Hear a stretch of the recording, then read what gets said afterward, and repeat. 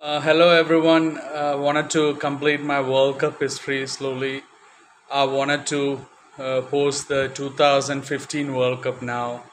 The 2015 World Cup was held in Australia and New Zealand, the second time after that 1992 World Cup.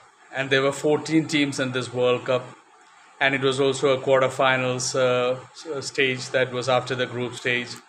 And it's actually surprising in a way because New Zealand and India topped both groups. Both were unbeaten. New Zealand winning 6 out of 6, India winning 6 out of 6. Both teams unbeaten in the group stages.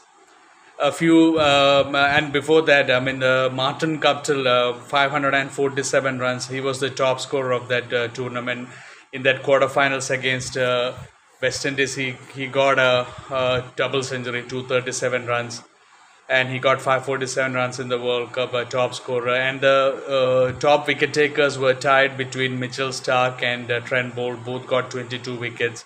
Third time happening in the World Cup where two bowlers tied. And Mitchell Starc was the man of the series. I mean, two left-armers, Trent Boult and Mitchell Starc, top wicket takers, getting a lot of wickets in that World Cup. Obviously, Australia, New Zealand's conditions, ball swings, moves around, so I expected both of them getting a lot of wickets.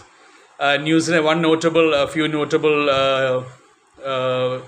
matches in the group stages. Australia were beaten by New Zealand by just 1 wicket in that match. Batting first, Australia only got 151 runs. Trent Boult getting 5 wickets. And batting second, Brendan McCullum got a 50. But then Stark started bowling well in that second spot, and Mitchell Starc took 6 wickets on that day. And then Kane Williamson, I think he scored 45 or 46 not out, and Kane Williamson getting a 6 towards the end, and New Zealand winning just by 1 wicket with lots of overs to spare that. So that was a very thrilling match, low scoring thriller in that group stage. And just to mention, I mean, this World Cup was the World Cup played just after Phil Hughes's incident where he died after the ball hit him on the helmet. And I mean, personally speaking, I was certain that Australia would win this World Cup. Australia always give their best, but I knew they would give a special performance for Phil Hughes, especially Michael Clarke being the captain, who was very close to Phil Hughes, who also retired from cricket after the World Cup, and especially after that Phil Hughes incident. Australia, I knew they would give their best out performances, and they did that, especially in the knockouts as well. And Ireland beat West Indies is one of the group matches. West Indies got around 302 batting first. Lendl Simmons got 100, but batting second, Ireland won by 3 or 4 wickets. Paul Stirling got 92 that day. He was the man of the match. And in another match, South Africa against West Indies, South Africa scored more than 408, I think. That's the day when A.B. de Villiers coming to bat at number 5. He scored 162 of just 66 balls. He really murdered the West Indian bowling, and South Africa won by 240 something runs, I think, one of the biggest margin of victories in the World Cup. De Villiers was in absolute devastating form that day. And Australia and New Zealand did beat England in one of the group stages quite comfortably, bowling out England for just 123 runs. Tim Southee, the opening bowler for New Zealand, took 7 wickets that day. And Australia beat England in the group stage. I've mentioned about this match once. Australia won by 111 runs. Batting first, Aaron Finch got a big 130 odd, and Australia winning that match. And India beat Pakistan in that match at Adelaide, where Virat Kohli got 100 and Shamik took 4 wickets. India beating Pakistan again in a World Cup match. And India South Africa, it was at Melbourne. The crowd was massive. Shikhar Dhawan got 137, I think, and India posted a very good total, and South Africa were beaten. I've mentioned it in one of my videos, A.B. de Villiers getting run out at a close time. Even David Miller was run out. And India, I mentioned already that India were unbeaten in the group stage. And there was another match where Sri Lanka beat England by 9 wickets. I mean, so batting first, England got 300 plus. Joe Root got 100, but Sri Lanka batting second, Tirumane, Lahiru Tirumane and Sangakkara both getting hundreds. A big partnership there and winning by 9 wickets, scoring like 312 runs. So that was a key moment. And there was another match where it was a World Cup record until this World Cup where it was broken. Afghanistan versus Australia. Australia batting first scored 418. David Warner got a 183 runs, a massive score there, and Australia beating Afghanistan by a huge margin, 275 runs. That was the World Cup winning margin of victory record until this World Cup where it was broken.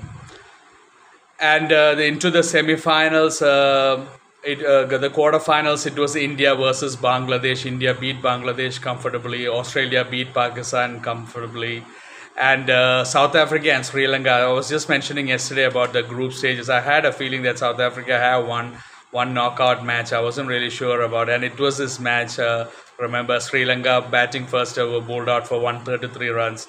Imran Tahir took 4 wickets, and even JP Duminy, who's a part-time spinner, took 3 wickets. The ball turning 7 wickets for spinners, and South Africa knocking off the runs, winning by 9 wickets and getting into the semi-finals. The first knockout match ever said South Africa won in the World Cup. And then New Zealand and West Indies were the quarterfinals, the last quarterfinal where I've already mentioned Martin Guptill got 237 runs, a double hundred in a quarterfinals, a rare event. And then so eventually Australia, India, New Zealand, and Sri Lanka South Africa all making it into the semi-finals. And in the first one semi-final, I said about that match a few times, South Africa against New Zealand. New Zealand did. South Africa batted well, but it was a Duckworth-Lewis method system, and New Zealand had to chase 299 in just 43 overs. New Zealand winning just by 1 ball with 1 ball to spare. Grant Elliott, the South African born, getting a lot of runs, hitting Dale Steyn for a 6 of the second last ball. And then it was Australia versus India. Australia versus India was the other semi-final, and batting first, Australia, Stephen Smith got 100, and Australia got 328, which is a good total. And batting second, India had a decent start, Rohit Sharma and Shikhar Dhawan, but then wickets fall, and Virat Kohli got out for I think 0-1, trying to hook Mitchell Johnson. And that was a key moment. And India started losing wickets, and Dhoni got 65 runs towards the end, but India were really beaten. India losing by 95 runs after those wickets at the top. And Australia had an amazing bowling attack in that World Cup. I mean, obviously Mitchell Starc was in excellent form, and the great Mitchell Johnson was also playing in that team. So they had an amazing pace attack in that World Cup. And in the finals, New Zealand and Australia met. And New Zealand were bowled out cheaply. I mean, Mitchell Starc, bowled Brendan McCullum, who was the danger man, especially after that semi-final where he really had a quick-fire knock against South Africa in that much-needed match with a high run rate. In the finals, Mitchell Starc bowled Brendan McCullum with an absolute beauty, a Yorker, and that changed the match totally. And New Zealand getting bowled out for a cheap total. And Australia batting second, won by 3 wickets. Michael Clarke, who was the captain, he got 74 runs in that finals. And Australia winning that World Cup. I was expecting that all the way through, even before the World Cup, after that Phil Hughes incident. It was a very emotional World Cup for Australia.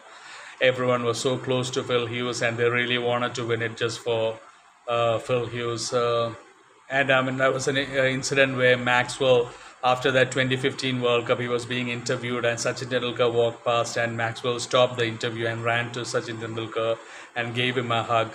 Shows how much respect Maxwell has for Tendulkar and for the game. So Australia having an excellent World Cup, except that one match against New Zealand where Australia lost in the group stage, where Trent Boult took 6 wickets and Australia were bowled out for 151. But even that match, Australia showed their power.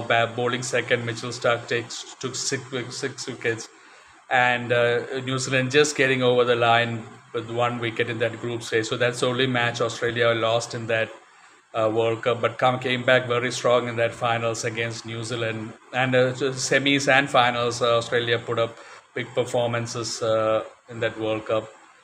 Spare of thought for New Zealand and India, who were unbeaten in the group stages. So New Zealand, even in the 92 World Cup, were excellent in the group stage but lost in the semis. But today, this World Cup, they did made it in the finals. India gave a lot of expectations the way they played, but India were blown out by Australia in that semi-finals. Anyway, thank you for joining in. I hope you enjoyed and relived some of the moments from 2015. Take care. God bless you.